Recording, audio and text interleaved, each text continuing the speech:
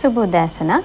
අධ්‍යයන පොදු සහතික පත්‍ර උසස් පෙළ විභාගය සඳහා පෙනී සිටින දුවල පුතාලගේ දැනුම වර්ධනය කිරීම සඳහා ස්වාධීන රූපවාහිනී සේවය මගින් සිදු කරනු ලබන තක්ෂිලා වැඩසටහන් මාලාවේ ආර්ථික විද්‍යාව හා සම්බන්ධ තවත් එක් වැඩසටහනක් එක් සමගයි ඔබ මේ එක්ව සිටින්නේ.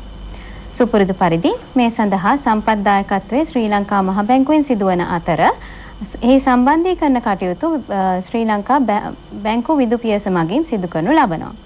අද දින අපගේ මාතෘකාව වනුයේ ශ්‍රී ලංකාවේ මූල්‍ය වෙළඳපොළ සහ එහි මෑත කාලීන ප්‍රවණතාවය සම්බන්ධවයි. මේ සඳහා අපට සම්පත්දායකත්වය අද සපයන්නේ ශ්‍රී ලංකා මහ බැංකුවේ සාර්ව විචක්ෂණතා අධ්‍යයන දෙපාර්තමේන්තුවේ ජ්‍යෙෂ්ඨ සහකාර අධ්‍යක්ෂ ජයොත් දන්තනාරායන මහතා. අපේම මහතාව මේ වැඩසටහන සඳහා ඉතා ගෞරවයෙන් ආරාධනා කරනවා. ආයිබෝවන් ජයොත්. ආයිබෝවන් ඉන්දිවරි. අප දන්නවා ඕනෙම ආර්ථිකයක යාන්ත්‍රණය තමයි එහි තිබෙන මූල්‍ය පද්ධතිය. ඒ නිසා ජයොත් අපිට මේ සාකච්ඡාව සඳහා ප්‍රවිෂ්ටයක් විදිහට අපි කතා කරමු මූල්‍ය පද්ධතියක් යනු කුමක්ද සහ එහි පවතින මූලික සංරචක පිළිබඳව. ඔව් ඉන්දිවරි. ශ්‍රී ලංකාවේ මූල්‍ය පද්ධතිය ගත්තම ප්‍රධාන සංරචක තුනකින් සමන්විත වෙනවා. මූල්‍ය ආයතන, මූල්‍ය යටිතල පහසුකම් සහ මූල්‍ය වෙළඳපොළ වශයෙන් අපට ඒවා හඳුන්වා දෙන්න පුළුවන්. ඇතැම් අවස්ථාවලදී සංරචක හතරක් වශයෙන් අර්ථ දක්වපු අවස්ථාවන් අපි දකිනවා. මෙහිදී සිද්ධ වෙන්නේ මූල්‍ය උපකරණත් තවත් එක් සංරචකයක් විදිහට හඳුන්වා දීමක්. මූල්‍ය ආයතන කියන්නේ මූල්‍ය පද්ධතියේ මූල්‍ය සේවා සැපයීම සඳහා සංවිධානය වෙච්ච ආයතන. ශ්‍රී ලංකාව තුළ මූල්‍ය ආයතන වලට අපිට උදාහරණ දෙන්න පුළුවන්. ශ්‍රී ලංකා මහ බැංකුව, වාණිජ්‍ය බැංකු, බලපත්‍රලාභී විශේෂිත බැංකු, රක්ෂණ සමාගම්, කල්බදු ආයතන වගේ ආයතන. මූල්‍ය යටිතල පහසුකම් ගැන අපි කතා කරොත් මූල්‍ය යටිතල පහසුකම් වලින් සිද්ධ වෙන්නේ මූල්‍ය පද්ධතියේ සුමට ක්‍රියාකාරීත්වය හා සුරක්ෂිතභාවය සහ ඒකේ කාර්යක්ෂමතාවය වැඩි දියුණු කිරීමට අවශ්‍ය උපකාරක සේවාවන් ලබා දීම. මෙම මූල්‍ය යටිතල පහසුකම් නිසා මූල්‍ය ආයතන වලට තමන්ගේ ගනුදෙනුකාර බවතුන්ට අවම පිරිවැයකට ඉහළම වේගවත් සේවාවක් සපයා දීමට හැකි වී තිබෙනවා. මූල්‍ය යටිතල පහසුකම් ගැන අපි කතා කරනකොට අපි අනිවාර්යයෙන්ම කතා කළ යුතු අංගයක් තමයි ගෙවීම් පියවීම් සහ නිෂ්කාශන පද්ධතීන්. ශ්‍රී ලංකාවේ ගෙවීම් පියවීම් නිෂ්කාශන පද්ධතියට සඳහන් කරනවා නම් චෙක්පත් නිෂ්කාශන කිරීමේ පද්ධතිය, ශ්‍රී ලංකා අන්තර්බැංකු ගෙවීම් පද්ධතිය, RTGS ගෙවීම් පද්ධතිය, ඒ වගේම නිර්ලේඛන සුරකුම්පත් පියවීමේ ක්‍රමය, නිර්ලේඛන සුරකුම්පත් තැන්පතු ක්‍රමය, ස්වයංක්‍රීය ටෙල යන්ත්‍ර ආශ්‍රිත සේවා සඳහා වූ පොදු යාන්ත්‍රණය, ගෙවීම් කාඩ්පත් හා ජංගම දුරකථන ආශ්‍රිත ගෙවීම් පද්ධතිය, විදුලි මුදල් පැවරීම සඳහා වූ පොදු යාන්ත්‍රණය ආදී වශයෙන් පද්ධති සමූහයකින් තමයි මෙම ගෙවීම් පියවීම් පද්ධතිය සමන්විත වෙලා තිබෙන්නේ. ඒ වගේම අපි අනිවාර්යයෙන්ම සඳහන් කළ යුතු තවත් මූල්‍ය යටිතල පහසුකමක් තමයි නෛතික සහ නියාමන රාමුව.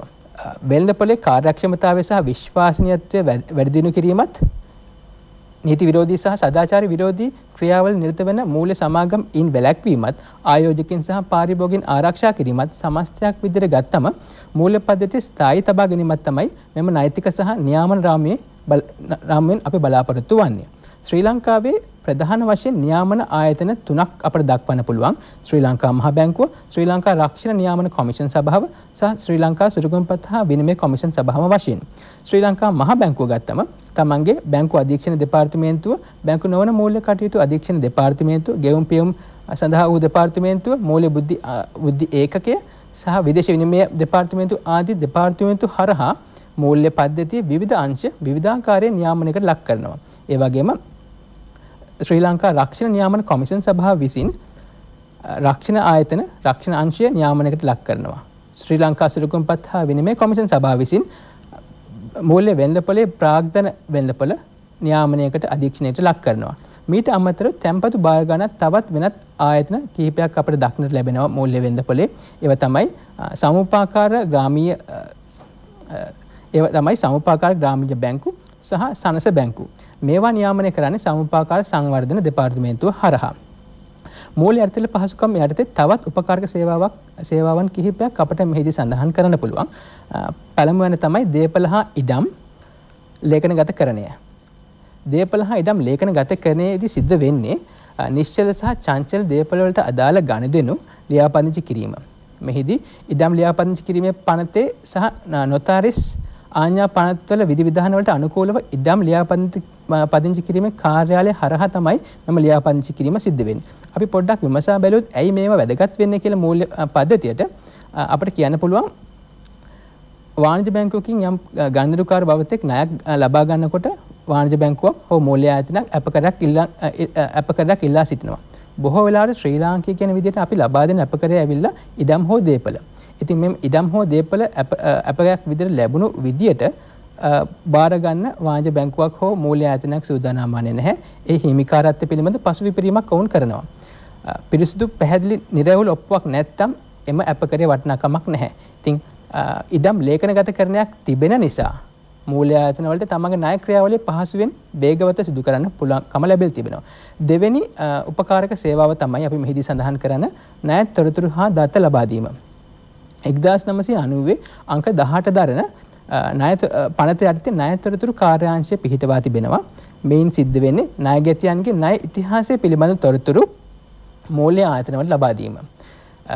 ණය ගැතියන්ගේ ණය ඉතිහාසය පිළිබඳ මූල්‍ය ආයතන වලට ලබා දීමෙන් මූල්‍ය ආයතන වලට තමන්ගේ ගනුදෙනුකාර බවතුන් පිළිබඳ නිවැරදි තක්සේරුවක් කරන්න පුළුවන්. ඔවුන්ගේ ණය ගෙවීමේ හැකියාව වගේම ණය පැහැර හැරීමේ සම්භාවිතාව පිළිබඳ ඇස්ටිමේන්තුවක් පුරෝකථනය කරගන්න පුළුවන් වෙනවා. මේ තුලින් තමන්ගේ ණය අවදානම අඩු කරලා තමන්ගේ සේවාවන් කාර්යක්ෂමව සපයන්න හැකියාවක් ලැබෙනවා. ඒ වගේම ණයගැතියන් තුල විධිමත් මෙම ණය තොරතුරු කාර්යාංශය නිසා ණයගැතියන් තුළ යහපත් ආචාර ධර්මයක් ප්‍රවර්ධනය කිරීම සිද්ධ වෙනවා. මොකද තමන් ලබාගත් ණය මුදල පැහැර හැරීමක් සිදු කරොත් ඒ පිළිබඳ විස්තර ණය තොරතුරු කාර්යාංශයට වාර්තා වෙන බව තමන් දන්නා නිසා. තුන්වෙනි උපකාරක සේවාව විදිහට අපි මෙහිදී සඳහන් කරන්නේ තැන්පතු රක්ෂණ සහ ද්‍රවශීලතා ආධාරක යෝජනා ක්‍රමය. මෙහිදී සිද්ධ වෙන්නේ සමාජික මූල්‍ය ආයතනයක් යම් කිසි විදියකට අර්බුදයකට ලක් වුණොත් එම අර්බුදයෙන් එම අර්බුදය නිසා එම සමාජික ආයතනයේ මුදල් තැන්පත් කර ඇති තැන්පත්කරුවන් ආරක්ෂා කර ගැනීමක්. වර්තමානයේ මෙවැනි සමාජික මූල්‍ය ආයතන 76ක් දක්නට ලැබෙනවා. ඒ වගේම මෙම තැන්පතු රක්ෂණ අරමුදල රුපියල් බිලියන 53ක් පමණ වෙනවා. ඒ වගේම වර්තමානයේ එක් මූල්‍ය ආයතනයක එක් තැන්පත්කරුවෙකුට රුපියල් ලක්ෂ 6ක් දක්වා උපරිම රක්ෂණ ආවරණයක් ලබා දෙනවා. මෙම මූල්‍ය තැන්පතු ක්‍රමයෙන් අරමුණ වෙන්නේ මූල්‍ය පද්ධතිය කෙරෙහි ජනතාවගේ විශ්වාසය ඇති කිරීම, පවතින නීති රාමුව ශක්තිමත් කිරීම, ඒ වගේම යම් මූල්‍ය ආයතනයක් කඩා වැටුනොත් අර්බුදයකට ලක් වුණොත් ඒ ඉක්මනින් ප්‍රතිස්ථාපනය කිරීම සහ ඒ නිසා සමස්ත මූල්‍ය පද්ධතිය යම් පිරිවැයක් ඇති වෙනවා නම් ඒ පිරිවැය අවම කිරීම. මෙන්න මෙම කරුණු කාරණා සලකා බල තමයි තැන්පතු රක්ෂණ ක්‍රමය ස්ථාපනය කර තිබෙන්නේ. මීට අමතරව අපි සඳහන් කරන තුන්වෙනි ප්‍රධාන සංරචකය තමයි මූල්‍ය වෙළඳපොළ. ඔව් ජයොත් ඔබ දැන් අපිට ප්‍රකාශ කළා මූල්‍ය පද්ධතියේ තිබෙන සංරචක පිළිබඳව. දැන් ඔබට පුළුවන් ද අපිට මූල්‍ය වෙළඳපොළ යනුවෙන් අදහස් වන්නේ කුමක්ද කියලා පැහැදිලි කරන්න? ඔව් ඉන්දිවරි. මූල්‍ය වෙළඳපොළ කියන්නේ කෙටි කාලීන සහ දිගු කාලීන මූල්‍ය අවශ්‍යතා සපුරා ගැනීම සඳහා මූල්‍ය උපකරණ මිලට ගැනීමත් මූල්‍ය උපකරණ විකිණීමත් සිදුවන සමස්ත වෙළඳපොළ. මෙහිදී ගැනුම්කරුවන් වගේම විකුණුම්කරුවන් සිටිනවා. ගැනුම්කරුවන් වෙන්නේ මුදල් අවශ්‍යතාවයෙන් පසු වෙන ආයතන නැත්නම් කුටුම්බ. විකුණුම්කරුවන් වෙන්නේ නැත්නම් සැපයීම්කරුවන් වෙන්නේ මුදල් අතිරික්තයක් ඇති ආයතන එහෙම නැත්නම් කුටුම්බ. ඉතින් මේ මුදල් අතිරික්තයක් ඇති අයවලුන් සහ මුදල් හිඟයක් ඇති අයවලුන් සම්බන්ධ කරන විදිත ක්‍රමයක් විදිහට අපට මූල්‍ය වෙළඳපොළ අර්ථකථනය දක්වන්න පුළුවන්. මෙම මූල්‍ය වෙළඳපොළ නිශ්චිත ස්ථානයක ඇති වෙන්න පුළුවන්. උදාහරණයක් ගත්තොත් කොළඹ කොටස් හොමාරුව නැත්නම් අපි බැංකුවකට ගිහිල්ලා සිදු කරන ගනුදෙනුවක් දක්වන්න පුළුවන්. එහෙම නැත්නම් නිශ්චිත ස්ථානයක් නැතුව විද්‍යුත් මාධ්‍යයෙන් අන්තර්ජාලය හරහා වුණත් මෙම මූල්‍ය වෙළඳපොළ ඇති වෙන්න පුළුවන්. මූල්‍ය වෙළඳපොළ අනෙකුත් වෙළඳපොළ හා සමානව ඉල්ලුම සැපීම න්‍යාය ධර්මයන්ට යටත්ව තමයි සිද්ධ වෙන්නේ. මෙහිදී තීරණය වෙන මිල අපි පොදුවේ පොලි අනුපාතිකය කියලා හඳුන්වා දෙනවා. ඔව් ජයවත් දැන් ඔබ ප්‍රකාශ කරපු මූල්‍ය වෙළඳපොලේ අපි දැනගත්ත මූල්‍ය උපකරණ තිබෙන බවට. එම මූල්‍ය උපකරණ මොනවද? ශ්‍රී ලංකාවේ පවතින එවැනි මූල්‍ය උපකරණ පිළිබඳව අපිට විස්තරයක් කළොත් එන්නේ? ඔව් ඉන්දිවරිය. මූල්‍ය වෙළඳපොළ තුළ පවතින මූල්‍ය උපකරණ ප්‍රධාන වශයෙන් කොටස් දෙකකට අපට ගෙනහැර දක්වන්න පුළුවන්. කෙටි කාලීන මූල්‍ය උපකරණ සහ දිගු කාලීන මූල්‍ය උපකරණ වශයෙන්. මෙහිදී අපි පදනම් කරගන්නේ එම මූල්‍ය උපකරණ වල පරිණත කාලය. දින 364ක් එහෙම නැත්නම් වාර්ෂිකයට වඩා අඩු කාල පිරීමක් ඇති මූල්‍ය උපකරණ කෙටි කාලීන මූල්‍ය උපකරණ ලෙස දින 364කට වඩා වැඩි පරණත කාලයක් ඇති මූල්‍ය උපකරණ දිගු කාලීන මූල්‍ය උපකරණ ලෙසත් අපි අර්ථ දක්වනවා. කෙටි කාලීන මූල්‍ය උපකරණ වලට උදාහරණ වෙන්නේ භාණ්ඩාගාර බිල්පත්, වාණිජ තැන්පතු සහ තැන්පතු සහතික. මෙම තැන්පතු සහතික සම්බන්ධයෙන් අපි කෙටි සටහනක් කරන්න ඕනේ. වර්තමානයේ තැන්පතු සහතික අවම භාවිතයකින් පවතින. ඊට හේතුව ශ්‍රී ලංකාවේ මුදල් විශුද්ධීකරණය සහ ත්‍රස්තවාදයට මුදල් සැපයීම මැඩ පැවැත්වීමේ නීති රීති දැඩි කරලා තිබෙනවා. ඉතින් මේ නීති රීති දැඩි කිරීමත් සමග මූල්‍ය ආයතන අධෛර්යමට පත් වෙලා තියෙනවා. එම තැන්පත් සහතික නිකුත් කරන්න. දිගු කාලීන මූල්‍ය උපකරණ ගත්තම රාජ්‍ය බැඳුම් කර, ණය කර, සාංගමික ණය කර සහ කොටස් සහතික පත්‍ර අපට දක්වන්න පුළුවන්. ඔබ මේ අපිට පැහැදිලි කරපු මූල්‍ය වෙළඳපොලේ කාර්යභාරය කුමක්ද කියලා අපිට පැහැදිලි කරොතින් අපේ දරුදරියන්ට වැදගත් වේවි ජයන්. මූල්‍ය වෙළඳපොලේ කාර්යභාරය අපි ප්‍රධානම කාර්යභාරය තමයි ව්‍යාපාර කටයුතු කරන්න අවශ්‍ය ප්‍රාග්ධනය ලබා දීම. අපි දන්නවා ඕනම ආර්ථිකයක ව්‍යාපාර කටයුතු කරන ව්‍යවසායකින් නැත්නම් නිෂ්පාදකින් ඔවුන් විසින් භාණ්ඩ හා සේවා ආර්ථිකය නිෂ්පාදනය කර දෙනවා. ඉතින් ඔවුන් නව ව්‍යාපාර කටයුතු පටන් ගන්නත් තිබෙන ව්‍යාපාර කටයුතු සංවර්ධනය කළ වැඩි දියුණු කරන්නත් ඔවුන්ට ප්‍රාග්ධනය අවශ්‍යයි. ඉතින් මූල්‍ය වෙළඳපොලකින් වෙන්නේ ඔවුන්ට අවශ්‍ය ප්‍රාග්ධනය ලබා දීම. එසේ ප්‍රාග්ධනය ලබා දීමේ ව්‍යවසායකත්ව සංවර්ධනය සහ දිරිගැන්වීමක් සිදු වෙනවා. මේ තුලින් රටක ආර්ථික වර්ධනය ඇති කරන්න ඍජු බලපෑමක් ඇති වෙනවා. මේ අනුව ගත්තම මූල්‍ය වෙළඳපොළ රටක ආර්ථික වර්ධනය නැත්නම් ආර්ථික වෘද්ධිය කෙරෙහි ඍජු බලපෑමක් ඇති කරන සාධකයක් වෙනවා. ඒ වගේම මූල්‍ය ආයතන වලට එමත් නැත්නම් පුද්ගලික අංශ වලට පෞද්ගලික කුටුම්බ වලට ද්‍රවශීලතා අවශ්‍යතා සපුරා ගන්න සිද්ධ වෙනවා. නැත්නම් කාර්යක ප්‍රාග්ධන අවශ්‍යතා සපුරා ගැනීම අවශ්‍ය වෙනවා. මෙම කාර්යක ප්‍රාග්ධන නැත්නම් ද්‍රවශීලතා අවශ්‍යතා සපුරා ගන්නත් මූල්‍ය වෙළඳපොළ යොදා ගන්න පුළුවන්. මූල්‍ය වෙළඳපොලේ පවතින ආයතන ගත්තම ඔවුන් සියල්ලක්ම වගේ අවදානම් වලට මුහුණ දෙනවා. උදාහරණයක් ගත්තොත් අධික පොලිවල උච්චාවචන වීම නැත්නම් විදේශ විනිමය අනුපාතිකයන්ගේ උච්චාවචන වීම. ඉතින් මෙම ඔවුන් මුහුණ දෙන අවදානම අඩු කරන්න මූල්‍ය වෙළඳපොළෙම ඔවුන්ට මූල්‍ය උපකරණ මිලදී ගන්න පුළුවන්. උදාහරණයක් ගත්තොත් ව්‍යුත්පන්න මූල්‍ය උපකරණ මිලදී ගැනීම තුළින් ඔවුන්ගේ අවදානම අඩු කරගන්න ඔවුන්ට හැකියාව ලැබෙනවා. ඒ වගේම මූල්‍ය වෙළඳපොළ තුළ මිලක් තීරණය වෙනවා. ඒකත් අත්‍යවශ්‍යම වැදගත් සාධකයක්. යම් ආර්ථිකයක් තවත් රටක සමග අන්තර්ජාතික වෙළඳාමකට සම්බන්ධ වෙනවා නම් අනිවාර්යයෙන්ම එම ආර්ථිකයේ මූල්‍ය වෙළඳපොළ හරහා තමයි ගනුදෙනු සිදු කරන්නේ. ඒ වගේම මූල්‍ය වෙළඳපොළවල ඒකාබද්ධ වීම මත ගෝලීය ගනුදෙනු කටයුතු සිදුවීමක් සිද්ධ වෙනවා. ඒව තමයි ඉන්දිවරි ප්‍රධාන වශයෙන්ම මූල්‍ය වෙළඳපොළේ කාර්යභාරයන් වන්නේ. දැන් අපිට හිතෙනවා මේ ඔබ කතා කරන මූල්‍ය වෙළඳපොළ එක් වෙළඳපොළක් විදිහට තියෙන්නේ නැත්නම් අපේ අධ්‍යයනයට ඒවා කොටස් වලට දක්වලා උප වෙළඳපොළවල් වශයෙන් අපිට අධ්‍යයන කටයුතු කරන්න පුළුවන්ද කියන එක. ඒ සම්බන්ධයෙන් පැහැදිලි කිරීමක් කළා. උසස් පෙළ 2008 ආර්ථික විද්‍යාව ප්‍රශ්න පත්‍රයේත් මෙවැනි ප්‍රශ්නයක් අපට දක්නට ලැබෙනවා. ඔබ ඇසූ පණයට පිළිතුර ඇවිල්ලා මූල්‍ය වෙළඳපොළ අපට උප වෙළඳපොළ වලට කඩා දක්වන්න පුළුවන්. ප්‍රධාන වශයෙන් මුදල් වෙළඳපොළ සහ ප්‍රාග්ධන වෙළඳපොළ වශයෙන් ආකාර දෙකක් අපට දක්වන්න පුළුවන්. මුදල් වෙළඳපොළේ සිද්ධ වෙන්නේ කෙටි කාලීන මූල්‍ය අවශ්‍යතා සපුරා ගැනීම සඳහා අවශ්‍ය උපකරණ හොමාරු වෙන වෙළඳපොළ තමයි මුදල් වෙළඳපොළ. ප්‍රාග්ධන වෙළඳපොළ කියන්නේ දිගු කාලීන නැත්නම් මධ්‍ය කාලීන මූල්‍ය අවශ්‍යතා සපුරා ගන්න වෙළඳපොළ. මූල්‍ය වෙළඳපොළ තවත් උප වෙළඳපොළවල් කිහිපයකට අපිට ශ්‍රී ලංකාව තුළදී දකින්න ලැබෙනවා. අන්තර්බැංකු ඒක්ෂණ ණය වෙළඳපොළ, භාණ්ඩාගාර බිල්පත් වෙළඳපොළ, විදේශ විනිමය වෙළඳපොළ සහ අනෙකුත් කෙටි කාලීන ණය උපකරණ වෙළඳපොළ වශයෙන්. ප්‍රාග්ධන වෙළඳපොළ, කොටස් වෙළඳපොළ, රාජ්‍ය බැඳුම් කර වෙළඳපොළ සහ සාංගමික බැඳුම් කර වෙළඳපොළ වශයෙන් උප වෙළඳපොළවල වලට බෙදා දක්වන්න පුළුවන්. දැන් ඔබට පුළුවන් ද අපිට මේ මුදල් වෙළඳපොළේ තිබෙන උප වෙළඳපොළවල් පිළිබඳව කෙටියෙන් හෝ හැඳින්වීමක් කරන්න? අපි මුදල් වෙළඳපොළේ මුලින්ම සඳහන් කරපු උප වෙළඳපොළ තමයි අන්තර්බැංකු ඒක්ෂණ වෙළඳපොළ. අන්තර්බැංකු ඒක්ෂණ වෙළඳපොළ කියන්නේ වාණිජ බැංකු තමන්ගේ ද්‍රවශීලතා අවශ්‍යතා සපුරා ගැනීම සඳහා යොදා ගන්න ලබන වෙළඳපොළ. අපි දන්නවා සෑම වාණිජ බැංකුවක්ම ශ්‍රී ලංකා මහ බැංකුවේ ව්‍යවස්ථාපිත සංචිත තබා ගැනීම අනිවාර්ය බව. යම් හේකින් තමන් තබාගත යුතු ව්‍යවස්ථාපිත සංචිත ප්‍රමාණය අවශ්‍ය ප්‍රමාණයට වඩා අඩු මට්ටමක පැවතුනොත් ඒක සපුරා ගන්න නැත්නම් පූර්ණ කිරීමක් අවශ්‍ය වෙනවා. මෙහිදී එම වාණිජ බැංකු අන්තර්බැංකු ඒක්ෂණ වෙළඳපොළෙන් තමන්ට අවශ්‍ය ද්‍රවශීලතාව සපුරා ගැනීමක් සිදු කරනවා.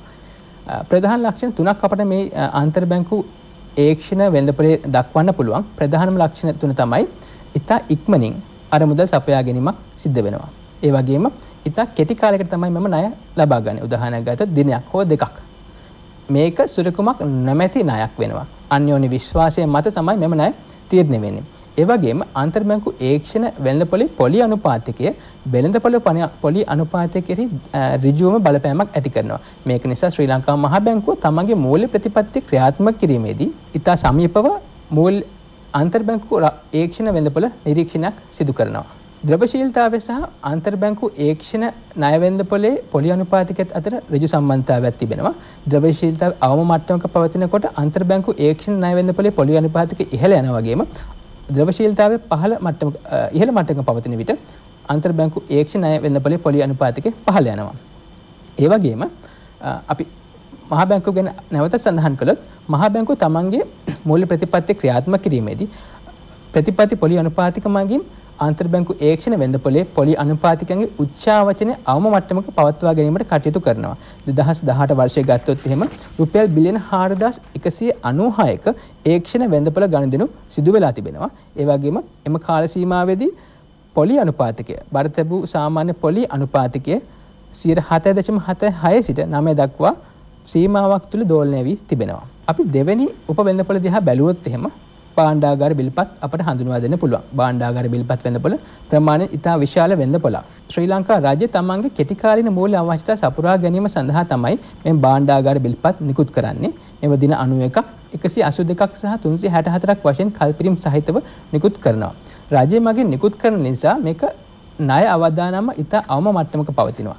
සමහර විද්වතුන් මේක risk free rate එහෙමත් නැත්නම් අවදානම රහිත පොලි අනුපාතිකයක් විදිහට මේක අර්ථකථනය කරනවා. මෙම තිරය මත දැක්වෙනවා 2018 වර්ෂයේදී භාණ්ඩාගාර බිල්පත් වෙළඳපොලේ ප්‍රාථමික වෙළඳපොළ සහ ද්විතීයික වෙළඳපොලේ පල්දායි පොලි අනුපාතිකයන්. තුන්වෙනි වෙළඳපොළ තමයි විදේශ විනිමය වෙළඳපොළ. විදේශ විනිමය වෙළඳපොළ කියන්නේ දේශීය වශයෙන් විදේශ විනිමය හුවමාරු වෙන වෙළඳපොළ. ශ්‍රී ලංකාවේ ස්තර දෙකක් මෙහිදී දකින්න ලැබෙනවා. සිල්ලර වෙළඳපොළ එහෙම නැත්නම් retail market, අන්තර්බැංකු වෙළඳපොළ, inter bank market වශයෙන්. දේශීය වෙළඳපොලේ විදේශ විනිමය ගනුදෙනු 2018 වර්ෂයේ ඇමරිකානු එක්සත් ජනපද ඩොලර් බිලියන 17.4ක ගනුදෙනු සිද්ධ වෙලා තිබෙනවා. ඒ වගේම අන්තර්බැංකු විදේශ විනිමය වෙළඳපොලේ දෛනික සාමාන්‍ය පරිමාව 2018 වර්ෂයේදී ඇමරිකානු එක්සත් ජනපද ඩොලර් මිලියන 73ක් වෙලා තිබෙනවා. විදේශ විනිමයේ ප්‍රධාන කාර්යයන් දෙකක් සිද්ධ වෙනවා. පළවෙනි කාරණය තමයි එක් රටක මුදල් ඒකකයක් තවත් රටක මුදල් ඒකකයක් සමග හුවමාරු වීම. දෙවෙනි කාරණය තමයි විදේශ වෙළඳපොලේ ඇති අවදානම අවම කරන්න ව්‍යුත්පන්න උපකරණ භාවිතා කිරීම. අපි දන්න විදේශ වෙළඳපොලෙත් විදේශ විනිමය අනුපාතිකයේ උච්චාවචනය වෙන්න පුළුවන්. මෙම නිසා ආයතනයක් කෙරෙහි ඇති කර හැකි අහිතකර බලපෑම් අවම කරන්න ව්‍යුත්පන්න මූල්‍ය උපකරණ යොදා ගන්න පුළුවන්. උදාහරණයක් වශයෙන් අපි දැක්වුවොත් SOPs එහෙම නැත්නම් වෙළඳපොලෙහි ඇති හුවමාරු විකල්ප නැත්නම් මනාප අපි options කියලා කියනවා සහ ඉදිරි විනිමය ගිවිසුම් forward agreements මෙවැනි ව්‍යුත්පන්න උපකරණ භාවිතා කරලා තමන් විසින් මුහුණ දෙන අවදානම ආම කිරීමටත් පුළුවන්කමක් ලැබී තිබෙනවා. ඒ වගේම අපි සඳහන් කළොත් විදේශ විනිමය වෙළඳපොලේ අනිකුත් වෙළඳපොළ වගේම මිල සැපයීම කියන යාන්ත්‍රණය ක්‍රියාත්මක වෙලා මිලක් තීරණය වෙනවා. එසේ තීරණය වෙන මිල තමයි විනිමය අනුපාතයක කියලා දක්වන්නේ. අපි උදාහරණයක් විදිහට දුන්නොත් එහෙම 2019 ජුනි මාස 28 වෙනි දින ඇමරිකානු එක්සත් ජනපද ඩොලරයක මිල රුපියල් 176.54ක් වී තිබෙනවා. ඒ වගේම අපි ඉදිරි විනිමය අනුපාතකයේ එදින බැලුවොත් එහෙම මාස 1ක ඉදිරි විනිමය අනුපාතිකය ඩොලර් එකකට රුපියල් 177.0714ක්ද මාස 3ට රුපියල් 178.6614ක්ද මාස 6ට රුපියල් 180.45ක්ද වශයෙන් පුරෝකථනය කර තිබෙනවා. විනිමය අනුපාතිකයන්ගේ අධික උච්චාවචනය මූල්‍ය වෙළඳපොළට හිතකර වෙන්නේ නැහැ. මොකද අපි දන්න ඕනම ආර්ථිකයක මූල්‍ය විදේශ විනිමය වත්කම් තිබෙනවා. ඒ වගේම විදේශ වගකීම් තිබෙනවා. මූල්‍ය වෙළඳපොලේ විදේශ විනිමය වෙළඳපොලේ විනිමය අනුපාතිකයන් අධික ලෙස උච්චාවචන වීම තුළින් මෙම විදේශ වත්කම් සහ වගකීම් වල වටිනාකම් ඉතා විශාල ලෙස වෙනස් වීමකට ලක් වෙනවා. මේක ආර්ථිකයට අහිතකර විදිහට තමයි බලපාන්නේ. මේක නිසා විදේශ විනිමය වෙළඳපොලේ උච්චාවචනය අවම කිරීම සඳහා ශ්‍රී ලංකා මහා බැංකුව විටින් විට මැදිහත් වීමක් සිදු කරනු ලබනවා.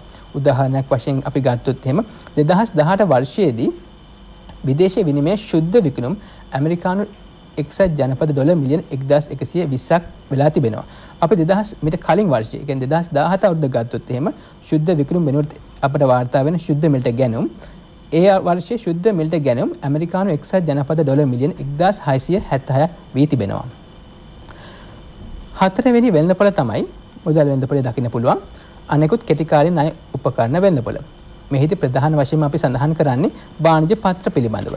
වාණිජ පත්‍ර කියන්නේ සුරුකුමක් රහිතව නිකුත් කරන ණය උපකරණයක්. මේක නිකුත් කරන විශාල සමාගම් බැංකුවල සහයෝගය ඇතිව 2018 වර්ෂයේදී රුපියල් බිලියන 1.5ක අරමුදල් ප්‍රමාණයක් වාණිජ පත්‍ර නිකුත් කිරීම තුළින් රැස් කරගෙන තිබෙනවා. මේ 2018 නිකුත් කරපු සියල්ලම මාස 3ක් හෝ ඊට වඩා අඩු කල්පිරීමක් සහිත වාණිජ පත්‍ර වීම විශේෂත්වයක්. 2018 වාණිජ පත්‍රවල පොලි අනුපාතික 13.1 සිට 15 අතර ප්‍රමාණයක දෝලනය වී තිබෙනවා. ඉහළ ශ්‍රේණි ණය ශ්‍රේණිගත කිරීමක් පවතින ආයතනවලට ආකර්ෂණීය පොලි අනුපාතයක් ලබා ගැනීමට හැකියවීම මෙහිදී අපි සඳහන් කරන්න ඕනේ. හැබැයි අවාසියක් තියෙනවා. ඒක තමයි වාණිජ පත්‍ර සඳහා ක්‍රියාකාරී ද්විතීයික වෙළඳපොළක් නොමැතිවීම. ඔව් දැන් ජයත් මහතා අපිට පැහැදිලි කරලා දුන්න මූල්‍ය වෙළඳපොලේ එක් කොටසක් වන මුදල් වෙළඳපොලේ පවතින උප වෙළඳපොළවල් පිළිබඳව. දැන් අපි යොමු වෙමු ප්‍රාග්ධන වෙළඳපොලේ තිබෙන උප වෙළඳපොළවල් සහ ඒවායේ කාර්යභාරයන් වෙත. ඔව් ඉන්දිවරි. ප්‍රාග්ධන වෙළඳපොළ අපි කලින් සඳහන් කරා වගේම දිගු කාලින මූල්‍ය අවශ්‍යතා නැත්නම් මැදි කාලින මූල්‍ය අවශ්‍යතා සපුරා ගැනීමට ඇති වෙළඳපොළ තමයි ප්‍රාග්ධන වෙළඳපොළ කියන්නේ. මෙහි ප්‍රධාන වශයෙන් උප වෙළඳපොළවල් තුනක් ශ්‍රී ලංකාව තුළදී දක්නට ලැබෙනවා. කොටස් වෙළඳපොළ, රාජ්‍ය බැඳුම් කර වෙළඳපොළ සහ සාංගමික ණය බැඳුම් කර වෙළඳපොළ. කොටස් වෙළඳපොළ ගත්තම ලයිස්තුගත සමාගම් දිගු කාලින අරමුදල් සම්පාදනය කිරීම සඳහා තමයි මේක යොදාගන්නේ. කොටස් වෙළඳපොලේ අපට ප්‍රාථමික වෙළඳපොළ සහ ද්විතීයික වෙළඳපොළ වශයෙන් කොටස් දෙකක් දක්නට ලැබෙනවා. ප්‍රාථමික වෙළඳපොළ සිද්ධ වෙන්නේ ලයිස්තුගත සමාගම් තමන්ට අවශ්‍ය ප්‍රාග්ධන ඍජුවම කෙලින්ම මහජනතාවගෙන් ලබා ගැනීම. අපිට උදාහරණ විදිහට මූලික කොටස් නිකුතුවක්, හිමිකම් නිකුතුවක් සඳහන් කරන්න පුළුවන්. ද්විතීයික වෙළඳපොලේ වෙන්නේ ප්‍රාථමික වෙළඳපොලෙන් මෙල්ට ගත්ත කොටස් නැවත ආයෝජකින් අතර හුවමාරු වීමක්.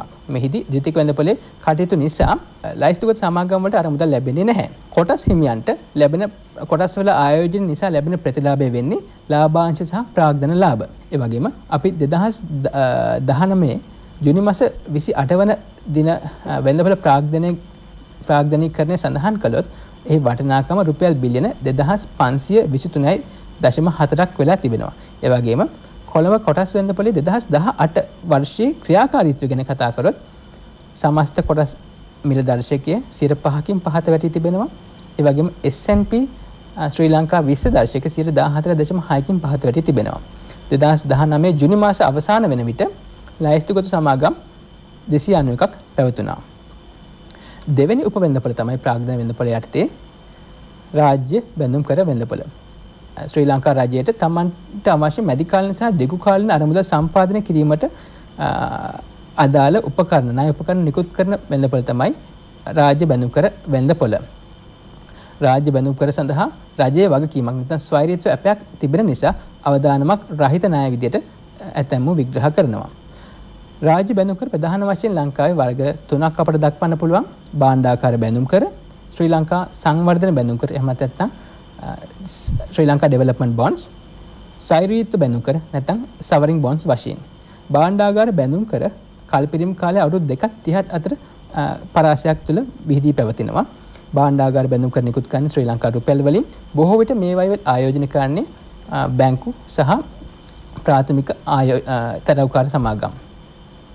මීට අමතරව විදේශ ආයතන සහ විදේශිකිනුත් භාණ්ඩාගාර බිල්පත්වල ආයෝජනය කරන යම් උපරිමයකට යටත්ව. ශ්‍රී ලංකා සංවර්ධන බැඳුම් කරගෙන අපි සඳහන් කළොත් මේව නිකුත් කරන්නේ ශ්‍රී ලංකාවේ ව්‍යවහාර මුදලින් නෙමෙයි. මේව නිකුත් කරන්නේ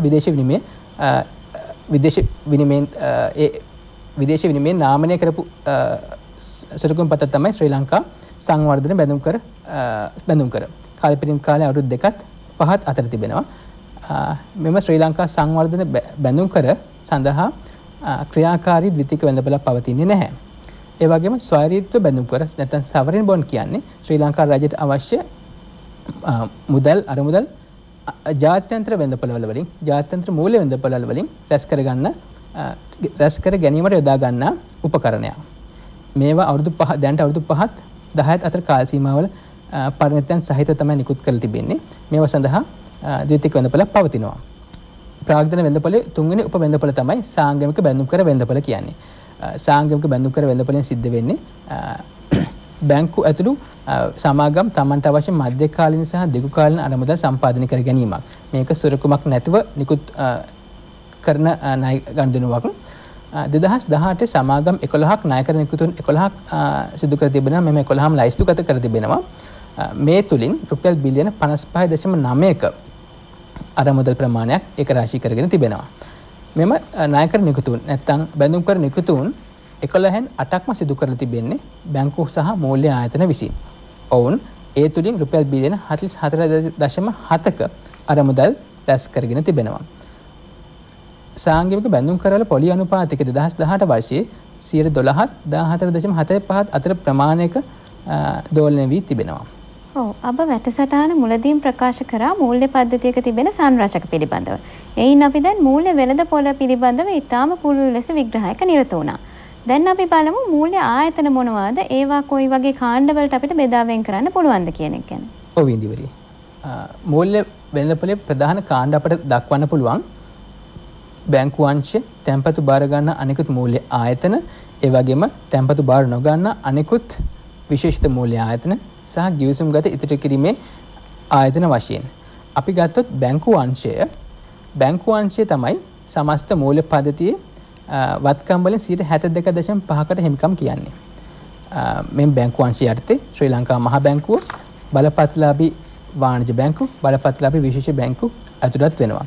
ඒ වගේම තැන්පතු බාර ගන්න අනෙකුත් මූල්‍ය ආයතන වෙන්නේ බලපත්‍රලාභී මුදල් සමාගම්, සමෝපකාර ග්‍රාමීය බැංකු සහ සකසුරුවම් හා ණය දෙන සමෝපකාර සමිති, අපි කෙටියෙන් සනස සමිති වශයෙන්ත් මේව හඳුන්වා දෙනවා. තැන්පතු බාර නොගන්න අනෙකුත් විශේෂ මූල්‍ය ආයතන වෙන්නේ විශේෂ කල්බදු කරන සමාගම්, ප්‍රාථමික අලෙවිකරුවන්, කොටස් තැරවකාර සමාගම්, ඒකක බාර කළමනාකරන සමාගම්, වෙළඳපොළ අතරමැදියන්. ගිවිසුම් ගත ඉදිරි කිරීමේ ආයතන යටතට රක්ෂණ සමාගම් ඇතුළත් වෙනවා. මීට අමතරව සේවක අර්ථසාධක අරමුදල, සේවා නියුක්තිකයන්ගේ බාරකාර අරමුදල, අනුමත පෞද්ගලික අර්ථසාධක අරමුදල සහ රාජ්‍ය සේවා අර්ථසාධක අරමුදල් ඇතුළත් වෙනවා. ඔව් ඔබ මේ කරපු පැහැදිලි කිරීමෙන් අපට සාක්ෂාත් වුණා බලපත්‍රලාභී වාණිජ බැංකු තමයි මූල්‍ය පද්ධතියක ඉතා වැදගත් කොටසක් වන්නේ. ඒ නිසා අපේ දරුදැරියන්ට පැහැදිලි කරන්න පුළුවන් ද බලපත්‍රලාභී වාණිජ බැංකුවක් යනු කුමක්ද කියලා? ඔව් ඉන්දිවරිය. බලපත්‍රලාභී වාණිජ බැංකුවක් කියන්නේ 1988 අංක 30 දරන බැංකු පනත යටතේ ශ්‍රී ලංකා මහා බැංකුවෙන් බලපත්‍රයක් ලබාගෙන වාණිජ බැංකු කටයුත්තේ නිරත වෙන සමාගම්. මේවා විශේෂත්වය තමයි ජංගම ගිණුම් එහෙම නැත්නම් එල්ලුම් තැන්පතු පවත්වාගෙන යාම. මීට අමතරව විදේශ විනිමය ගනුදෙනු වල නිරත වෙනත් ඔවුන්ට හැකියාව ලැබී තිබෙනවා. බලපත්‍රලාභී වාණිජ බැංකුවක ආදර්ශ පත්‍රයක් අපි මේ අවස්ථාවේ තිරේ මත දක්වා තිබෙනවා අපේ දයාබස් ශිෂ්‍යයන්ගේ දැනගැනීම සඳහා. මෙම ආදර්ශ ශේෂ පත්‍රයේ ප්‍රධාන වශයෙන් කොටස් දෙකකට අපි දක්වනවා. වත්කම් සහ වගකීම්. මුලින්ම වගකීම් තමයි දක්වන්නේ. වගකීම් වලින් නිරූපණය කරන්නේ මෙම බලපත්‍රලාභී වාණිජ බැංකුව තමන්ට අවශ්‍ය අරමුදල් සම්පාදනය කරගත්තු ආකාරය. ප්‍රධාන වශයෙන්ම බලපත්‍රලාභී වාණිජ බැංකුවක් තැන්පතු තුලින් තමයි තමන්ගේ අරමුදල් සම්පාදනය කරලා තියෙන්නේ. මේ තැන්පතු කාලීන හා ඉතිරි කිරීමේ තැන්පතු වශයෙන් තමයි මහා ජනතාවගෙන් ඔවුන් රැස් කර ගන්න ලබන්නේ. මීට අමතරව තැන්පතු තමන්ට අවශ්‍ය අරමුදල් ප්‍රමාණවත් තැන්පතු තුලින් ප්‍රමාණවත් විදිහට ලබා ගැනීම නොහැකි අවස්ථාවකදී බලපත්‍රලාභී වාණිජ බැංකුවක් ණය ගැනීම සිදු කරනවා. මෙහිදී මහා ජනතාවගෙන් එමත් නැත්නම් අනෙකුත් වාණිජ බැංකු වලින් එමත් නැත්නම් විදේශ මූලාශ්‍ර වලින් මෙම ණය ගැනීම සිදු කරනවා. මීට අමතරව ප්‍රාග්ධන අරමුදල් වලින් ඔවුන් තමන්ට අවශ්‍ය අරමුදල් සම්පාදනය කරනවා. ඉතින් වාණිජ බැංකුවක කොටස් හිමියන් තමයි මෙම ප්‍රාග්ධන අරමුදල් වලට සම්පත්දායකත්වය ලබා දෙන්නේ. මේ ආකාරයෙන් ඔවුන් රැස් කරන අරමුදල් ප්‍රධාන වශයෙන්ම වත්කම් වල තමයි යොදවන්නේ. අපි දන්නවා වාණිජ බැංකුවක් ද්‍රවශීලතාවෙන් යුක්තව කටයුතු කිරීමට අවශ්‍ය වෙන බව. වාණිජ බැංකුව ද්‍රව්‍යශීලතාවෙන් යුක්තව කටයුතු කිරීමට අවශ්‍ය වන නිසා අතීත මුදල් සහ බැංකු ශ්‍රේෂ්ඨ වශයෙන් ඔවුන් යම් කොටසක් වත්කම් කොටසක් ඔවුන් පවත්වාගෙන ලබනවා. මීට අමතරව ද්‍රව්‍යශීලතාවෙන් ඉහළ ආයෝජනවලත් ඔවුන් මුදල් යොදවනවා. අපි උදාහරණයක් ගත්තොත් භාණ්ඩාගාර බිල්පත් සහ භාණ්ඩාගාර බැඳුම් කරවල මේවාට ද්විතීයික වෙනපළක් තිබෙන නිසා ඉතා ඉක්මනින් මුදල් කරගන්න පුළුවන්. නමුත් ප්‍රමුඛම ප්‍රධාන වශයෙන්ම ඔවුන් තමන්ගේ වත්කම් ආයෝජනය කරන්නේ ණය සහ අත්තිකාරම් වල. මීට අමතරව වාණිජ බැංකුවක් දීප ව්‍යාප්තව කටයුතු කරන නිසා ව්‍යාප්තිය අවශ්‍ය වෙන නිසා ස්ථාවර වත්කම් වලත් තමන්ගේ අරමුදල් ආයෝජනය කරනවා. ඉතින් බලපත්ලාභී වාණිජ බැංකුවක අපි ආදර්ශ ශේෂ පත්‍රය ගැන තමයි අපි දැන් සඳහන් කළේ. ඒ වගේම බලපත්ලාභී වාණිජ බැංකුවකින් සිද්ධ කරන්නේ ද්‍රව්‍යශීලතාවේ ප්‍රමාණාත්මකව පවත්වාගෙන යාම සහ ලාභදායීත්වය ඉහළ නංවා දීම සඳහා කටයුතු කිරීම තමයි ඔවුන්ගේ මූලික අරමුණ වෙන්නේ. ඔව් ජයද. දැන් ඔබ මේ අපිට පැහැදිලි කරපු ආදර්ශ ශේෂ පත්‍රය පදනම් කරගෙන නොඑක් අවස්ථාවලදී ආර්ථික විද්‍යාව ප්‍රශ්න පත්‍රයේදී බහුවර්ණ ප්‍රශ්න අපේ සිසුයන්ට පැන නැගිලා තිබෙනවා. ඒ නිසා අපි දැන් ඒ ගැන සාකච්ඡා කරොත් ඔව් 2018 වර්ෂයේ ආර්ථික විද්‍යාව එක කොටසේ 33 වෙනි ප්‍රශ්නය තමයි වාණිජ බැංකු ශේෂ පත්‍රයක වගකීම වනුයේ පහත සඳහන් කවරක්ද කියලා. මෙම අපි බහුවර්ණ උත්තර දිහා බැලුවම මේකේ උත්තර වෙන්නේ වාණිජ බැංකුවක වගකීම වෙන්නේ පිළිතුරු 2 ගනුදෙනුකරුවන්ගේ තැන්පතු. අපි කලින් මේ සඳහා දීර්ඝ වශයෙන් සාකච්ඡා කළා. 2017 ආර්ථික විද්‍යාව එක කොටසේ අහනවා පහත සඳහන් වත්කම් අතුරෙන් වඩාත් ද්‍රවශීල වත්කම් වනුයේ කවරේද කියලා. මේක අහන්නේ වාණිජ බැංකුවක පැත්තේ ඉඳන් නෙමෙයි පොදුවේ පාරිභෝගිකයන්ගේ පැත්තේ ඉඳලා. එතකොට වඩාත්ම ද්‍රවශීලී වත්කම තමයි ඉල්ලුම් තැන්පතු එමෙතන අංග 3. පොද ඉල්ලුම් සෑම අවස්ථාවකදීම නැවත ගෙවි සිටීමට එම අවස්ථාවේදීම ගෙවීමට වාණිජ බැංකුවක් බැඳී සිටින නිසා. තවත් ප්‍රශ්නයක් අපට දක්න ලැබෙන 2011 ආර්ථික විද්‍යාව 1 කොටසේ ප්‍රශ්නාංක 32 පහත සඳහන් දෑ අතුරින් වාණිජ බැංකුවක වගකීමක් ලෙස සැලකෙන්නේ කවරක්ද කියලා. නැවතත් මෙහි පිළිතුර අංක 1 කාලීන හා ඉතිරිම තැන්පත් තමයි ඔවුන්ගේ වගකීමක් විදිහට අපට දක්වන්න පුළුවන් වෙන්නේ. ඔව් ඒ වගේම 2010 ආර්ථික විද්‍යා ප්‍රශ්න පත්‍රයේත් මේ සම්බන්ධව ප්‍රශ්නයක් තිබෙනවා. ඒ තමයි ශ්‍රී ලංකාවේ වාණිජ බැංකුවල ප්‍රධාන කාර්යයන් කවරේද යන්න. ඔව් ඉන්දිවරි වාණිජ බැංකුවක ප්‍රධාන කාර්යය තමයි මහ ජනතාවගෙන් මුදල් ලබාගෙන ඒව ණය සහ අතිකාරම් විදියට ණය මුදල් අවශ්‍ය පාර්ශවකරුවන්ට ලබා දීම. මීට අමතරව ඔවුන් ඒජන්සි සේවා සහ ආයෝජන බැංකු සේවා සැපයීමක් සිදු කරනවා. මීට අමතරව පොදු උපයෝජිතා සේවාවන් සපයනවා. මේවා යටතට බැංකු අනකර නිකුත් කිරීම, චෙක්පත් නිකුත් කිරීම, ණයවර ලිපි නිකුත් කිරීම, විදේශ විනිමය ගනුදෙනු සඳහා පහසුකම් සැලසීම සහ සුරක්ෂිතාගාර පහසුකම් සැපයීම අපට හඳුන්වා දෙන්න පුළුවන්. ඔව් ඒ වගේම තමයි මේ කාර්යභාරයන් කරන්න වාණිජ බැංකුවලට අරමුදල් ලැබෙන්නේ කොහොමද කියලා අපිට පැහැදිලි කරොත් ඔව් ඉන්දිවරි ප්‍රධාන වශයෙන් අත් වශයෙන් මෙම ප්‍රශ්නයට සමාන ප්‍රශ්නයක් 2009 ආර්ථික විද්‍යාව ප්‍රශ්න පත්‍රයේත් අසා තිබෙනවා. අරමුදල් ප්‍රධාන වශයෙන් රැස් වෙන්නේ අපි මිට කලින් මේක සඳහන් කළා මහ ජනතාවගේ තැන්පතු විදියට. ඒව දේශීය තැන්පතු වෙන්න පුළුවන්, විදේශ විනිමයෙන් සිදු කරන තැන්පතු වෙන්න පුළුවන්. මීට අමතරව කොටස් නිකුතු තුලින් ඔවුන් අරමුදල් සම්පාදනය කර ගන්නවා. ඒ වගේම බැඳුම් කර සහ ණයකර නිකුත් කිරීම තුලින් ඔවුන් අරමුදල් සම්පාදනය කර ගන්නවා. මීට අමතරව තමන්ගේ ද්‍රවශීල අවශ්‍යතා සපුරා ගැනීම සඳහා අන්තර් බැංකු ඒක්ෂණ මුදල් වෙළඳපොළ යොදා ගන්නවා. මීට අමතරව ශ්‍රී ලංකා මහා බැංකුවෙන් ණය පහසුකම් ලබා ගැනීමට ඔවුන්ට හැකියාවක් තිබෙනවා. ඔව් දැන් ඔබ අපිට ප්‍රකාශ කළා වාණිජ බැංකුවක මූලික කාර්යය තමයි තැන්පතු ලබාගෙන එම මුදල් ණය විදිහට ලබා දීම කියලා. එතකොට අපිට කියන්න පුළුවන්ද මේ බැංකුව වලින් මේම ණය දෙන විශේෂ කාණ්ඩ තිබෙනවද කියලා? 2010 ආර්ථික විද්‍යාවෙත් මෙවැනි ප්‍රශ්නයක් අසා තිබෙනවා. අපි 2018 වර්ෂයේ ගත්තම ප්‍රධාන වශයෙන් ණය යොමු වෙච්ච ක්ෂේත්‍ර තමයි කර්මාන්ත හා ඉදිකිරීම. 41.1ක ප්‍රමාණයක ණය එම අංශය වෙත යොමු වී තිබෙනවා. මීට අමතරව සේවා අංශය කෙරෙහි 28.6ක්ද පෞද්ගලික ණය සහ අතිකාරම් අංශය කෙරෙහි 22.1ක ණයක්ද කෘෂිකාර්මික සහ දීවර අංශය කෙරෙහි 8.2ක ණය ප්‍රමාණයක්ද යොමු වී තිබෙනවා. ඔව් අපි දැන් වාණිජ බැංකුව ගැන පුළුල් ලෙස කතා කරා. නමුත් වාණිජ බැංකුව ගැන කතා කරනකොට අපිට ශ්‍රී ලංකා මහ බැංකුව ගැන කතා නොකරම බෑ. මොකද අපි අසා තිබෙනවා ශ්‍රී ලංකා මහ බැංකුව කියන්නේ බැංකුකරුවන්ගේ බැංකුව කියලා. ඒ නිසා අපිට පැහැදිලි කරන්න ජයොත් දැන් ශ්‍රී ලංකා මහ බැංකුව යනු කුමක්ද? එහි මූලික අරමුණු මොනවාද කියන කාරණු සම්බන්ධව. ඔව් ඉන්දිවරි ඔබ නිවැරදි.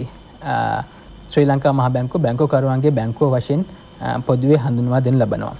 ඇත්තම ශ්‍රී ලංකා මහ බැංකුව කියන්නේ ශ්‍රී ලංකා ආර්ථිකයේ මූල්‍ය ප්‍රතිපත්තිය ක්‍රියාත්මක කිරීම සඳහා ස්ථාපනය කරලා තියෙන ස්වාධීන ආයතනයක්. මේ ආයතනය 1949 අංක 58 දරන මුදල් නීති පන්ති යටතේ තමයි ස්ථාපනය කර තිබෙන්නේ. ප්‍රධාන වශයෙන් අරමුණු දෙකක් පෙරදරි කොටගෙන. පළවෙනි අරමුණ තමයි ආර්ථික හා මිල ස්ථායීතාවය පවත්වාගෙන යාම. දෙවැනි තමයි මූල්‍ය ක්‍රමයේ ස්ථායීතාවය පවත්වාගෙන යාම. ආර්ථික හා මිල ස්ථායීතාවය පවත්වාගෙන යාම සඳහා ශ්‍රී ලංකා මහ බැංකුව තමන්ගේ මුදල් ප්‍රතිපත්තිය යොදා ගන්න ලබනවා. මීට අමතරව විදේශ විනිමය ප්‍රතිපත්තියත් සාර්වාර්ථික විචක්ෂණ ප්‍රතිපත්තියත් යොදා ගන්න ලබනවා. මූල්‍ය ප්‍රතිපත්තිය ගැන අපි මීට පසු අපි කතා කරමු. ඊට ප්‍රථමයෙන් අපි බලමු ශ්‍රී ලංකා මහ බැංකුවේ ප්‍රධාන කාර්යයන් මොනවද කියන එක. ශ්‍රී ලංකා මහ බැංකුව ප්‍රධාන වශයෙන් සිදු කරන කාර්යය තමයි මූල්‍ය ප්‍රතිපත්තිය සහ විදේශ විනිමය අනුපාතික ප්‍රතිපත්තිය මෙහෙයවීම. මීට අමතරව ජාත්‍යන්තර සංචිත කළමනාකරණය, ව්‍යවහාර මුදල් නිකුත් කිරීම, රාජ්‍ය ණය කළමනාකරණය, ප්‍රාදේශීය සංවර්ධන වැඩසටහන් ක්‍රියාත්මක කිරීම, ආර්ථික දත්ත එක්රැස් කිරීම සහ බෙදා හැරීම, සේවක අර්ථ සාධක අරමුදල කළමනාකරණය, ගෙවුම් පියවුම් පද්ධති නියාමනය සහ මූල්‍ය ආයතන නියාමනය අපට හඳුන්වා දෙන්න පුළුවන්. ඔව් ජයවත්. දැන් අපි මේ ප්‍රකාශ කරපු ශ්‍රී ලංකා මහ බැංකුවේ අරමුණු හා එහි කාර්යයන් සම්බන්ධයෙන් නොයෙකුත් අවස්ථාවලදී ආර්ථික විද්‍යා ප්‍රශ්න පත්‍රයේ අපට ගැටලු දක්නට ලැබුණා. අපි දැන් ඒ ගැන සාකච්ඡා කරමු. ඔව් ඉන්දිවරි. 2017 ආර්ථික විද්‍යාව 1 කොටසේ 34 වෙනි ප්‍රශ්නය වර්තමානයේ ශ්‍රී ලංකා මහ බැංකුව තම මූල්‍ය ප්‍රතිපත්තිය ක්‍රියාත්මක කිරීමේදී මූලික අභිමතාර්ථ ලෙස සැලකන්නේ කුමක්ද කියලා තමයි අහලා තියෙන්නේ. පිළිතුර ඇවිල්ලා 1 මූලික අභිමතාර්ථය වෙන්නේ මැදකාලීන වශයෙන් උද්දමනයේ මැද තනි අගයක ස්ථායීව පවත්වා ගැනීම. මේක අපි මුලින් කලින් සඳහන් කරපු මහ බැංකුවේ ප්‍රධාන අරමුණ වෙනත් වචනෙන් අර්ථකථන කිරීම තමයි මෙහි සිදු කළ තිබෙන්නේ. ඒ වගේම අපොස උසස් පෙළ 2011 ආර්ථික විද්‍යාව 2 කොටසේ ප්‍රශ්නයක් තිබෙනවා. ප්‍රාදේශීය සංවර්ධනය සහ දිරිඳුකම තුරන් කිරීම යන අරමුණු සඳහා ශ්‍රී ලංකාවේ මහ බැංකුව විසින් ක්‍රියාත්මක කරනු ලබන ණය දීමේ වැඩසටහන් 3ක් නම් කරන්න කියලා.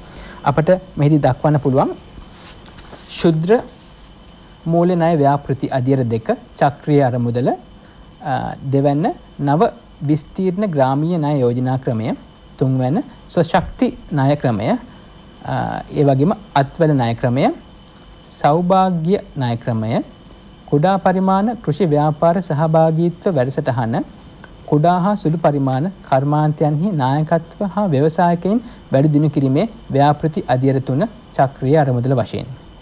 ඔව් අපිට ඊළඟට ගැටලුවක් එන්න පුළුවන් ශ්‍රී ලංකා මහ බැංකුව සහ මූල්‍ය වෙළඳපොළ අතර තියෙන කොයි වගේ සම්බන්ධයක්ද කියලා.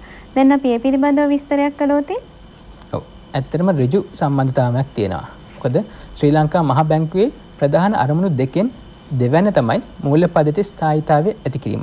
එතනින්ම අපට දැනගන්න පුළුවන් ශ්‍රී ලංකා මහ බැංකුවට ශ්‍රී ලංකා මූල්‍ය වෙළඳපොළ පිළිබඳ තියෙන වගකීම. මූල්‍ය පද්ධතියේ ස්ථායීතාවය පවත්වාගෙන යාම තමයි මම සඳහන් කළා වගේ පළවෙනි අරමුණ වෙන්නේ. මීට අමතරව සාර්ව විචක්ෂණ ප්‍රතිපත්ති සම්පාදනය කිරීම සහ ක්‍රියාත්මක කිරීම. අපි දන්නා මේ සාර්ව විචක්ෂණ ප්‍රතිපත්තියේ මූල්‍ය පද්ධතිය තුලින් තමයි මේක ක්‍රියාත්මක කරන්නේ. මීට අමතරව මූල්‍ය පද්ධතියට අවශ්‍ය නීතිමය රාමුව පිහිටවීම සහ බලපත්‍ර නිකුත් කිරීම සිදු කරනවා. මූල්‍ය පද්ධතිය අයත් මූල්‍ය ආයතන නියාමනය කිරීමක් සහ අධීක්ෂණය කිරීමක් ලක් කරනවා. ගෙවුම් පියුම් පද්ධතිය අධීක්ෂණය කරනවා. අවසාන ණය දෙන්නා විදියට මූල්‍ය වෙළඳපොලේ කටයුතු කරනවා. තැන්පතු රක්ෂණ ක්‍රමයක් ක්‍රියාත්මක කරන්නේ ශ්‍රී ලංකා මහ බැංකුව විසින්. ඒ වගේම රක්ෂණ සහ කොටස් වෙළඳපොළ කටයුතු ඇතුළු සමස්ත මූල්‍ය පද්ධතිය නිරන්තරයෙන්ම පරීක්ෂාවට ලක් කරනවා ශ්‍රී ලංකා මහ බැංකුව. මේ ඉදිරියට ගත්තම ශ්‍රී ලංකා මහ බැංකුව මුදල් වෙළඳපොලේ සුවිශාල කාර්යභාරයක් නිරත වෙන ආයතනයක් කියලා අපට හඳුන්වා දෙන්න පුළුවන්. ඔව් දැන් අපි ශ්‍රී ලංකා මහ බැංකුව සහ බලපත්‍රලාභී වාණිජ බැංකුව පිළිබඳව ඉතා දීර්ඝ වශයෙන් සාකච්ඡා කරා. ඒ නිසා අපිට නමුත් ඔබ කිව්වා තවත් නොයෙකුත් ආයතන තිබෙනවා මේ මූල්‍ය පද්ධතියේ. එම ආයතන පිළිබඳවත් අපි කෙටියෙන් හෝ හැඳින්වීමක් කරමු දැන්. ඔව් වින්දිවරි. අපි බැංකු අංශයේ මහා බැංකුවත් බලපත්ලාභී වාණිජ බැංකුත් ගැන කතා කළා ටිකක් දීර්ඝව. අපිට කතා කරන්න බැරි වෙච්ච එක කොටසක් තමයි බලපත්ලාභී විශේෂිත බැංකු. බලපත්ලාභී විශේෂිත බැංකු වාණිජ බැංකු වගේම 1988 අංක 30 දරන බැංකු පනත ප්‍රකාර තමයි බැංකු ප්‍රකාර ශ්‍රී ලංකා මහා බැංකුවෙන් බලපත්‍රයක් ලබාගෙන විශේෂිත බැංකු ක්‍රියාවලිය විශේෂිත බැංකු සේවා සැපීම සඳහා ස්ථාපනය කරගත්තු ආයතන තමයි බලපත්ලාභී විශේෂිත බැංකු වෙන්නේ. මේ බලපත්ලාභී විශේෂිත බැංකු වාණිජ බැංකු වලින් වෙනස් වෙන්නේ ඔවුන්ට ජංගම තැන්පතු නැත්නම් එල්ලුම් තැන්පතු ලබා ගැනීම නොහැකි වීම සහ විදේශ විනිමය අදාළ ගනුදෙනු සිදු කිරීමට නොහැකි වීම නිසා. තැන්පතු බාර ගන්න අනෙකුත් මූල්‍ය ආයතන දිහා අපි බැලුවොත් අපිට හඳුනා දෙන්න පුළුවන් බලපත්ලාභී මූල්‍ය සමාගම් 2011 අංක 42 දරන මුදල් ව්‍යාපාර පන්ත අනුව ශ්‍රී ලංකා මහා බැංකුවෙන් අවසර පත්‍රයක් ලබාගෙන තමයි ඔවුන් තමන්ගේ ව්‍යාපාර කටයුතු සිදු කරන්නේ. ඔවුන් මහජනතාවගෙන් කාලින හා ඉතුරු තැන්පතු ලබාගෙන ඒවා ණය දීම සහ ආයෝජනය පිණිස යොදනු ලබනවා. ඒ වගේම සමපාකාර ග්‍රාමීය බැංකුත් සනස සමිතිත් මහජනතාවගෙන් තැන්පතු ලබා ගන්න තවත් ආයතන දෙකක්. මේ දෙකම නියාමනයට ලක් කරන්නේ ශ්‍රී ලංකා සමපාකාර සංවර්ධන දෙපාර්තමේන්තුව තුලින්. සමපාකාර ග්‍රාමීය බැංකු සමාජික හා සමාජික නොවන මහජනතාවගෙන් ඉල්ලුම් හා කාලින තැන්පතු ලබාගෙන සමාජිකයට ණය දීම සිදු කරන ලබනවා. ඒ වගේම සනස සමිති සමාජිකින්ගේ තැන්පතු හා කොටස් මුදල් ලබාගෙන නැවත සමාජිකින්ට පමණක් ණය දීමේ කටයුත්තේ නිරත වෙනවා. මීට අමතරව අපි ඒකක බාර කියලා තවත් සමාගම් මූල්‍ය ආයතනයක් තිබෙනවා. එවින් සිද්ධ වෙන්නේ ආයෝජකින්ට ප්‍රාග්ධනයේ කොටස් අලෙවි කරලා රැස් කරපු අරමුදල් කර්මනාකරුවන් විසින් ආයෝජනය කළා. ඒක ලැබෙන ප්‍රතිලාභ මුලින් ගිවිසගත්තු ආකාරයට එම කොටස් මෙල්ලිගත් අය අතරම බෙදා හැරීමක්. ව්‍යවසායික ප්‍රාග්ධන සමාගම් වෙන්චර් කැපිටල් කම්පැනිස් කියලා අපි කියනවා. මේන් සිද්ධ වෙන්නේ ව්‍යාපාරික සේවා සැපීම, නව ව්‍යාපාරිකයන්ගේ ව්‍යාපාර සඳහා ප්‍රාග්ධන අවශ්‍යතා සපුරාලීම, නව ව්‍යාපාර ආරම්භ කිරීම, පවතින ව්‍යාපාර ව්‍යාප්ත කිරීම, ව්‍යාපාර පවරා ගැනීමට හා මෙල්දී ගැනීමට අරමුදල් සැපීමේ නිරත වන ආයතන ව්‍යවසායික ප්‍රාග්ධන සමාගම් විදිහට අපට හඳුන්වා දෙන්න පුළුවන්. මීට අමතරව වෙළඳපොළ අතරමැදියන් සිටිනවා. ආයෝජන කළමනාකරුවන්, ආන්තික සැපයීම්කරුවන්, ප්‍රාරක්ෂකයින් සහ බලපත්ලාභී මුදල් තැරවකරුවන් මීට ඇතුළත් වෙනවා. ඔව් අප දැන් මෙතෙක් කතා කරපු මූල්‍ය පද්ධතිය යම් හේකින් අස්ථායි වුණොතින් අපේ මුළු ආර්ථිකයටම එය බලපාන්න පුළුවන්. ඒ නිසා අපිට වැදගත් වෙයි ජයද ඔබට පැහැදිලි කරන්න පුළුවන් නම් මූල්‍ය පද්ධතියක ස්ථායීතාවය පිළිබිඹු වෙන කරුණු සම්බන්ධව. ඔව් ඔබ නිවැරදි. ඊට කලින් මම කැමති මූල්‍ය ස්ථායීතාවය කියන්නේ කුමක්ද කියලා හඳුන්වා දෙන්න. මූල්‍ය ස්ථායීතාවය කියන්නේ ආර්ථික ක්ෂේත්‍රයේ, මූල්‍ය ක්ෂේත්‍රයේ, දේශපාලන ක්ෂේත්‍රයේ හෝ ගෝලීය වශයෙන් යම්කිසි පැනනගෙන අර්බුදයක් නිසා අභ්‍යන්තර හෝ බාහිර කම්පනයක් සිදු වෙලා ඒ තුළින් පැනනගෙන අභ්‍යන්තර හෝ බාහිර කම්පනය හමුවේ මූල්‍ය පද්ධතියකට නොසැලී සිටින හැකියාවක් තියෙනවා නම් ඒක තමයි අපි මූල්‍ය පද්ධතියේ ස්ථායීතාවය කියන එකෙන් අදහස් කරන්නේ. ඔබ විමසු ප්‍රශ්නේ තමයි මූල්‍ය පද්ධතියේ ස්ථායීතාවය මොන කරුණු වලින් පිළිබිඹු වෙන්නේ කියලා. ප්‍රධාන වශයෙන්ම මූල්‍ය ආයතනවල තිරසාර පැවැත්ම තුලින් තමයි අපට මූල්‍ය පද්ධතියේ ස්ථායීතාවය බලා ගන්න පුළුවන් වෙන්නේ. ඒ කියන්නේ මූල්‍ය ආයතන අර්බුදයට ලක් නොවි අඛණ්ඩව පවතිනවා නම් අපිට හිතන්න පුළුවන් මේ මූල්‍ය පද්ධතිය ස්ථායීව පවතින බව. මීට අමතරව මූල්‍ය පද්ධතිය වත්කම් වල මිල ගණන් ස්ථාවරව පවත්වා ගන්න පුළුවන් නම් අධික උච්චාවචනයන් අවම කර ගන්න පුළුවන් නම් ඒනුත් අපිට ගම්ම්‍ය වෙනවා මූල්‍ය පද්ධතිය ස්ථායීව පවතින බව. මීට අමතරව පොලි අනුපාතිකයේ විනිමය අනුපාතිකයේ ස්ථාවරව පැවැත්වීමත් නුත් අපිට ගම්ම්‍ය වෙනවා. වෙළඳපොළ ද්‍රවශීලතාවය වෙළඳපොළට අවශ්‍ය ද්‍රවශීලතාවය උපරිම අයුරින් පවත්වාගෙන යන්න පුළුවන් නම් කාර්යදක්ෂව පවත්වාගෙන යන්න පුළුවන් නම් එම වෙළඳපොළ උච්චාවචනයන්ගෙන් තොරව කටයුතු වෙන වෙළඳපොළක් විදිහට අපිට හඳුන්වා දෙන්න පුළුවන්. ඒ වගේම ගෙවුම් පියුම් පද්ධතිවල බිඳ වැටීම් වලින් තොරව පවත්වාගෙන යනවා නම් ඒ වගේ මූල්‍ය ආයතන පළදායි අවදානම් කළමනාකරණය සහ ආයතනික යහපාලනයේ යෙදෙනවා නම් මේ කරුණු වලින් අපිට මූල්‍ය පද්ධතියේ ස්ථායීතාවය ගම්ම වෙන ලක්ෂණ විදිහට අපිට හඳුන්වා දෙන්න පුළුවන්. ඔව් ජයත් දැන් අපි අසන්න ලැබෙන කරුණු වලින් අපි දන්නවා මූල්‍ය වෙළඳ පොළක් කියන්නේ ඊටාම ඉක්මනින් වෙනස් වෙන සුළු වෙළඳ පොළක් බව. ඒ නිසා අපිට කියන්න පුළුවන් ද මූල්‍ය වෙළඳ පොළේ මෑත කාලීන ප්‍රවණතාවයන් පිළිබඳව. ඔව් ඉන්දිවරි.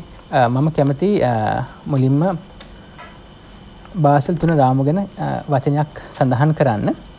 බාසල් 3 රාමුවෙන් බලාපොරොත්තු වෙන්නේ බැංකු අංශයේ විචක්ෂණශීලතාවය සහ අවදානම් දරා ගැනීමේ හැකියාව වර්ධනය කිරීමක්.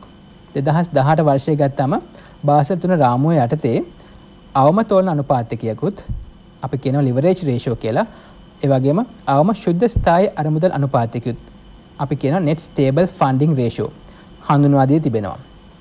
ඒ වගේම බාසල් 3 රාමුව යටතේ 2016 දී බලාත්මක වෙච්ච ප්‍රාග්ධන ප්‍රමාණාත්මක අනුපාතය නියමිත කාල රාමුව තුළදී එහෙමත් නැත්නම් 2019 පළවෙනි කාර්තුවේදී සාර්ථක සම්පූර්ණ කර තිබෙනවා. මේ අනුව අපි ගත්තම පද්ධතිමය වශයෙන් වැදගත්කමක් ඇති දේශීය බැංකු අපි කියන domestic systemically important banks DSIBs කියලා කෙටියෙන් හඳුන්වනවා.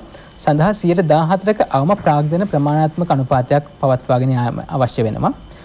සෙසු බැංකු 12.5ක අවම ප්‍රාග්ධන ප්‍රමාණාත්මක අනුපාතික පවත්වාගෙන යුතු වෙනවා. ඒ වගේම 2015 වර්ෂයේදී බලාත්මක වූ ද්‍රවශීලතා ආවරණ අනුපාතය එහෙමත් නැත්නම් minimum liquidity coverage ratio LCR කියලා අපි කෙටියෙන් හඳුන්වනවා. අදාළ කාල සීමාව තුළදී එනම් 2019 පළවෙනි කාර්තුව වෙනකොට සාර්ථකව සම්පූර්ණ කරලා තියෙනවා. ඉතින් මූල්‍යාංශ ප්‍රවණතා යටතේ අපි ගත්තොත් බාසල් 3 රාමුවේ සියලුම අංශ සාර්ථකව සම්පූර්ණ කිරීම බැංකු අංශයේ ලබාගත් විශිෂ්ට ජයග්‍රහණයක්. ඒක අපි ප්‍රමුඛව සඳහන් කළ යුතුයි. මීට අමතරව තිරසාරය මූල්‍ය පිළිබඳ ශ්‍රී ලාංකීය ප්‍රදැක්ම ගෝලීය සහ ජාත්‍යන්තර වශයෙන් අපි දියත් කර තිබෙනවා. ඒක 2019 පළමු කාර්තුවේ සහ දෙවෙනි කාර්තුවේ තමයි මේ දෙකම සිදු වුණේ. මීට අමතරව සයිබර් සුරක්ෂිතතාවය සහ බැංකු මෙහෙයුම් කටයුතු ඩිජිටල්කරණය සම්බන්ධ ප්‍රතිපත්ති රාමුවක් කෙටුම්පත් කිරීමට කෙටුම්පත් කරමින් යනවා. ඒ වගේම 2016 අංක 6 දරන ශුද්‍ර මූල්‍ය පනතේ විධිවිධාන වලට යටතේ ශුද්‍ර මූල්‍ය ව්‍යාපාර කරගෙන ලබන සමාගම් දෙකකට බලපත්‍ර නිකුත් කිරීමත් සිදු වෙලා තිබෙනවා. ඒ වගේම අපි තවත් සඳහන් කළ යුතු කරුණු කිහිපයක් තියෙනවා. මූල්‍යාංශ ප්‍රවණතා යටතේ මුදල් විශුද්ධීකරණය වැළැක්වීම සහ ත්‍රස්තවාදයට මුදල් සැපීම මැඩ පැවැත්වීමේ ක්‍රමෝපායන්ගේ පැවති දුර්වලතා අවම කර ගැනීමෙන් එහි සාධනීය ප්‍රගතියක් ශ්‍රී ලංකා රජය අත්පත් කරගෙන තිබෙන මේ වෙනකොට.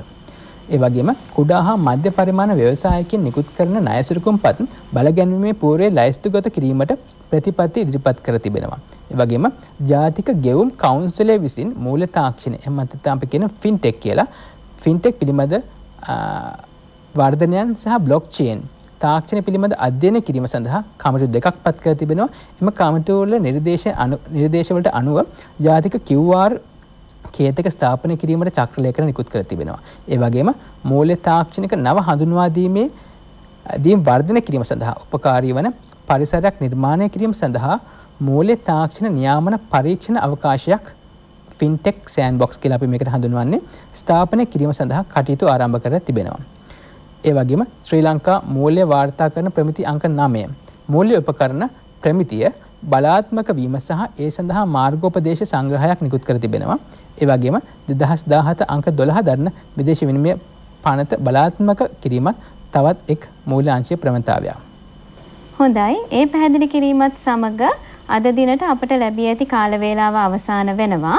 අද දින අප ඊටමත් වැදගත් මාතෘකාවක් වන ශ්‍රී ලංකාවේ මූල්‍ය වෙළඳපොළ සහ එහි මෑත කාලීන ප්‍රවණතා යන කරුණු ගැන බෙහෙවින් සාකච්ඡාවක නිරත වුණා. අපි බලාපොරොත්තු වෙනවා මේ වසරේදී විභාගයට පෙනී සිටින දරු දැරියන්ට ඊටමත් වැදගත් වේයයි සිතනවා අපි. ඒ වගේම මම කැමති මේ වෙලාවේදී අපට අද සම්පත්දායකත්වයේ ලබා දුන් ශ්‍රී ලංකා මහා බැංකුවේ සාර්ව විචක්ෂණ අධ්‍යයන දෙපාර්තමේන්තුවේ ජයද්දන්ත නාරායන මහතාට ස්තුතිවන්ත වෙන්න. අවසාන වශයෙන් අපි කියන්න කැමති මේ වසරේදී විභාගයට පෙනී සිටින දුවල පුතාලට විශිෂ්ට ජයග්‍රහණයක් ලබා ගැනීමට අවශ්‍ය ශක්තිය ධෛර්යය ලැබේවා කියලා අපි ප්‍රාර්ථනා කරනවා. ඔබ සැමට සුබ දවසක්. සුබ දවසක්. ආයුබෝවන්.